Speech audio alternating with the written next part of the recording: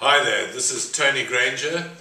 I'd like to talk to you about the benefits of funeral plans today, as well as some future clips on the types of funeral plans and then our Be Prepared service. I'm the author of 14 books in financial planning, including this is my most recent edition, which is a bereavement guide, has over 100 pages and over 40 different categories of handy tips and events.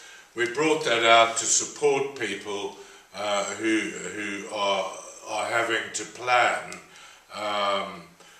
around funerals. Maybe not their own, but certainly other people's as well.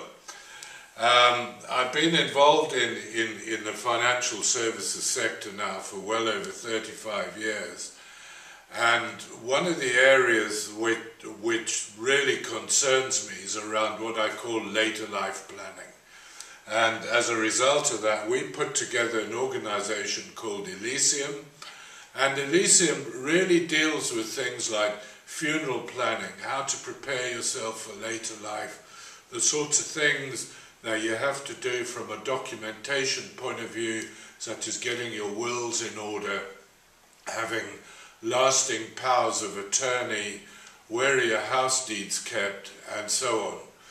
But right now, I think you might need to start thinking about what are the benefits of having a proper funeral plan which is designed for you. And this is an important part of anyone's funeral planning, because what it does is it enables you to pay for the funeral. And I'm going to bring up a number of agenda items here, of which paying for the funeral is one. How to contain the future costs of having a funeral. The cost of a funeral now may be £3,000 or £4,000. In 5 years' time could be £5,000 or £6,000, and that's really for a very basic funeral.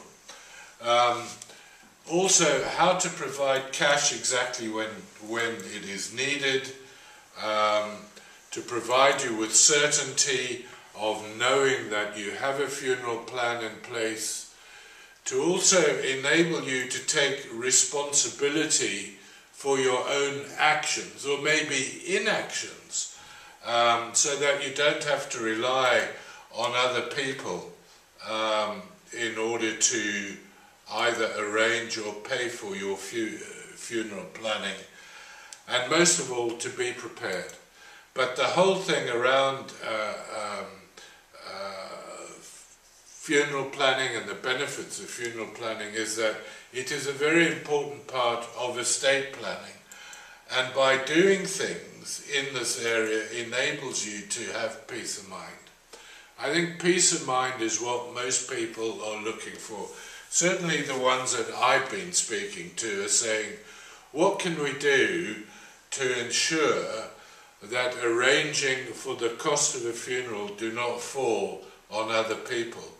What then are those costs? Well, the average costs here in 2018 for a cremation service, £3,000 to £3,500. For a burial service, £4,257. But you can get cheaper ones. I think, though, that what most people don't know are what these costs are and how these costs are actually made up. So you need to ask yourself the question, are you aware of what funeral costs are, and where is the money going to come from? Is it going to come from your bank account? In other words, do you have enough money in there to pay for it? What happens if your bank account is stopped or restricted because you've died? Where then is the money going to come from? Does your spouse or partner have enough money to pay for your funeral? Do you expect them to pay for your funeral? What about your friends and the rest of your family? is it fair that if you have not made any provision, that they end up having to take responsibility for it? So funerals range in price, really depending on what part of the country you're in. If you're in Beckenham, you could be paying over £7,000 for an average funeral, but if you're in Belfast, it could be a lot less. An interesting area here is one of the important reasons why people have a funeral plan is that they're able to contain the future costs of such a plan.